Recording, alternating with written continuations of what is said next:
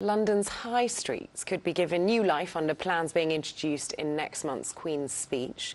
The government wants to give councils the power to force landlords to rent out vacant spaces once they've been empty for 6 months. Well, the number of empty shops has soared since the start of the pandemic.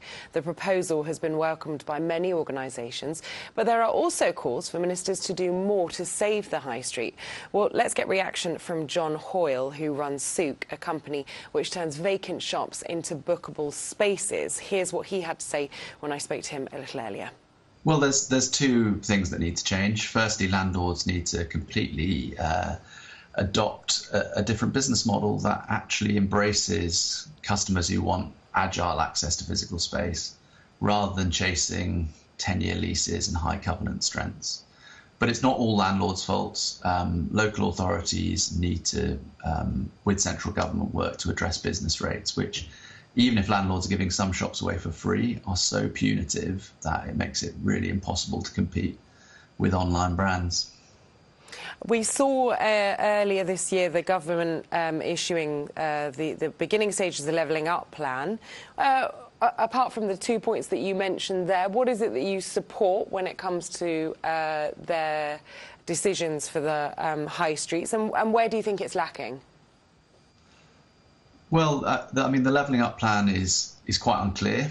I'm actually really concerned about the recent announcements to give local authorities the right to effectively sort of take possession, or at least dictate use, of shops that have been empty for more than 6 months. We're still waiting on a lot more detail about that, but you know, the unintended consequences of that are actually really worrying. Because I mean, imagine if you bought a house and someone said to you, well, it is your house, but you've got to use it to be a creche for 3 days a week.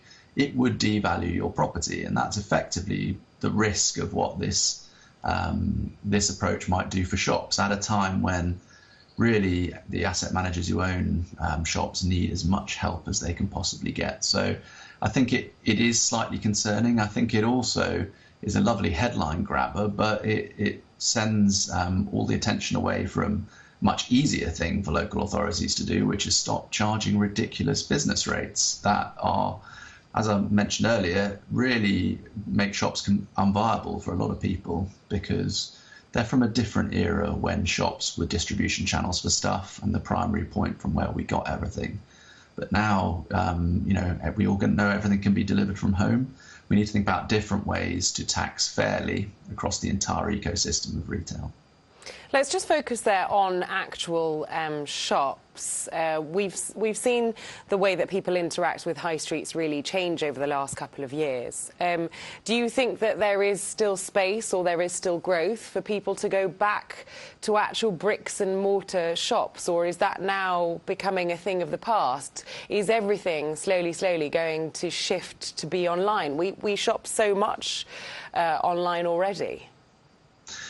Yeah, so I mean, obviously retail online is growing, and that's great. There's more retail in the world than there ever has been before. But I mean, what you'll have been seeing in news recently is it's incredibly expensive to get noticed online. In some ways, the world's gone full circle from when, you know, the first online retailers came out, and suddenly it was like, this is amazing. We don't have to pay for a shop or stock, and we can get noticed. But now, it's so expensive to pay for Facebook ads or Google, that actually having a physical presence is really beneficial.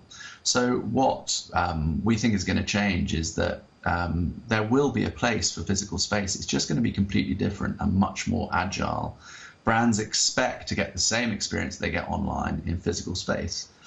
And that involves reaching customers on an analytically driven basis and on terms that work for them. You know, if you've experienced being an online retailer, why would you then take a shop for a decade and sit there for 7 days a week, pay hundreds of thousands of pounds to fit it out, staff it for 7 days, and then only make enough, you know, have to pray that your Saturday drives enough income to make all of that financially sustainable? I think physical retail will exist forever, but in just completely different ways, much more amenity driven, much more about reaching the right customers at the right time. Because if you think about fashion retail, what's the point in having a fashion retail shop that's the same thing 7 days a week? We all know that a Monday and a Saturday, completely different places wherever you are in the world, why not have shops doing the right thing at the right time? Be a fashion retailer at the weekend, but be something amenity, wellness, or even work-based at the other hours of the week when people actually need it for that use. Yeah, an agile and sort of very adaptive workspace. Let's just talk about your business, John, that you run, which looks to address some of these issues. Can you tell us about the business and how you hope that it's going to sort of bring high streets back to life, perhaps in a different way? Yeah, so we rent shops by the hour. We do that by putting a digital device inside them, which using Canva, which is a kind of big Photoshop type unicorn from Australia. You can put whatever digital content you want on the walls with a touch of a button, and then you can rent that space for whatever you want for a minimum of an hour. And what's cool about that is that you can save a fortune by not having to spend money on a fit out, by not having to have business rates or rent that stretch across an entire year. And you can bounce around our platform in an agile way. So we have 7 sites at the moment. 3 are on Oxford Street, 1 in Hammersmith from a London perspective. But we're opening in Dubai and Abu Dhabi this year, in Canada. And we're trying to create a global network where you could be a small business anywhere in the world and you can reach customers wherever our business, which is called Sook, exists.